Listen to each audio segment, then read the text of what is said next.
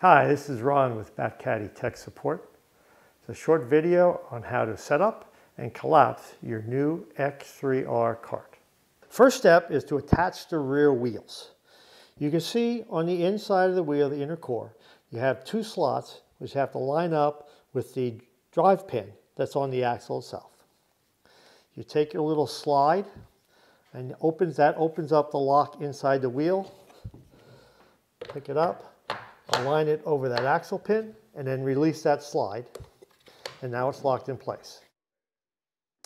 Once the rear wheels are attached, there's a fourth wheel, we call it an anti-tip wheel, which slides onto a bar attached to your frame and slides over a pin and locks in place. Now you will erect the frame.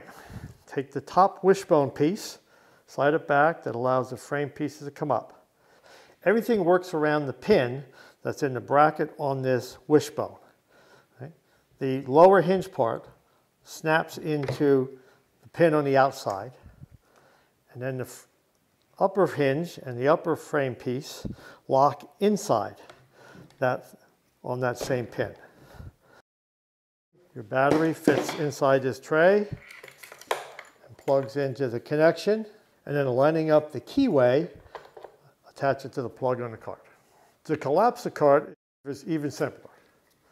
You're folding back your bag supports, you're disconnecting and taking off your battery that needs to be charged.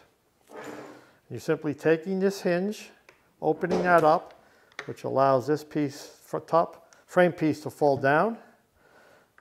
Disconnect that from the wishbone and fold everything back in place. And now you're ready to store your cart or put it in the back of your trunk.